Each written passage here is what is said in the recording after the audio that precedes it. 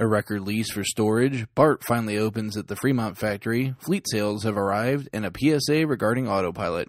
Here are your Tesla tidbits for March 28, 2017. Today's show starts at Teslarati, where Tesla has agreed to a record deal to lease storage space in advance of the Model 3 launch. The deal is for 1.3 million square feet in the Oaks Logistics facility at a reported cost of $8.9 million per year, which is being referred to as the largest industrial lease signed in San Francisco East Bay history. The facility is located in Livermore, 20 miles northeast of the Fremont factory, which for the size of the storage requirement is super close to the factory. Oaks is a newer facility that was built between 2014 and 2015, with 3 warehouses ranging in size from 295,000 square feet to 634,000 square feet. Tesla was already leasing 2 of the 3, and now has the run of the entire facility. Teslarati notes that it is helpful that the facility happens to be in the direction of Gigafactory 1, and so the storage space could also be used as a staging for the battery packs incoming from Gigafactory 1. For the cost and size of this deal, maybe it's just me, but it sounds like Tesla actually got a pretty sweet deal on this as opposed to having to acquire land and build its own buildings. Teslarati notes that Elon has been concerned in the past with the problem of running out of space at Fremont, but with this lease now has a storage facility that is about 25% the size of the factory. Freeing this space up obviously leaves more room for equipment and assembly functions instead of storage space, hopefully contributing to a quicker ramp-up appeasing the 400,000 folks with Model 3 reservations.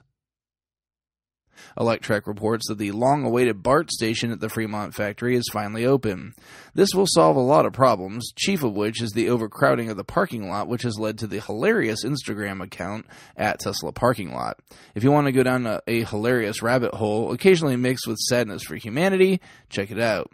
The other issue it solves is related to the first.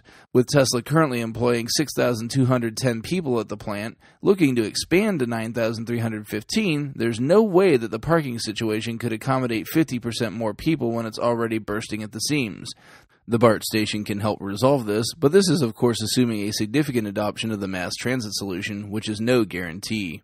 Hopefully this can alleviate the stress of parking until the cars can handle it themselves. While I'll certainly miss the comedy coming from the Tesla Parking Lot Instagram account, if it means happier workers, I'm all for it. Back to Teslarati, where they bring us news that Tesla is now dedicating resources to fleet sales. The company launched a new corporate sales webpage that says that Model S and Model X are the perfect company cars. The page lays out the argument that while the car is initially more expensive than other possible fleet choices, the savings in fuel and maintenance overtake its competition in the long term. When Model 3 becomes available, you have to think that this becomes a much easier decision with a significantly less expensive model. Check out the page at tesla.com/corporate. Lastly, back at Electrek, we have a story that ends up taking the form of a public service announcement. Last Thursday, the owner of a Model X P90D got into a horrific accident with a semi-truck. The situation entailed a disabled pickup truck off the side of a highway that required the semi take a sudden corrective action, swerving into the Model X owner's lane to ensure it avoided the truck. However, the Model X owner in the next lane was on autopilot and was distracted. Well, the driver says the collision alert warned him of the imminent collision about a second before the impact. The warning was not in time for him to take appropriate action. Thankfully, the driver walked away with nothing more than a sore neck, which is astounding when looking at the wreckage. While the driver blames Autopilot for the wreck, he also credits the safety engineering for saving his life. This is just yet another reminder and public service announcement that these cars do not yet drive themselves autonomously. Autopilot will keep you in your lane, change lanes for you if you request it, and adjust speed to follow traffic if it is running slower than your cruise speed. It is not yet meant to handle all driving conditions. Always be alert of your surroundings and ready to take over. I would even say that if you see a situation that even looks like it could get squirrely, just take over. In these instances, you're still better able to handle that vehicle than the computer. At least for now. You can find the links to today's full stories in the show description. This show operates on a value-for-value model.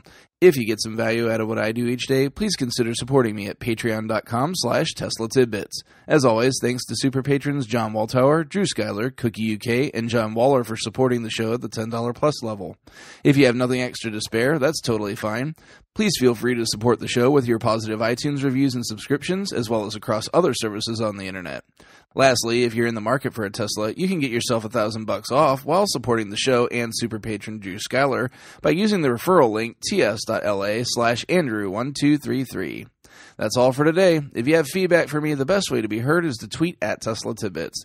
I'll see you all back here again tomorrow. Until then, keep it charged and hit the road.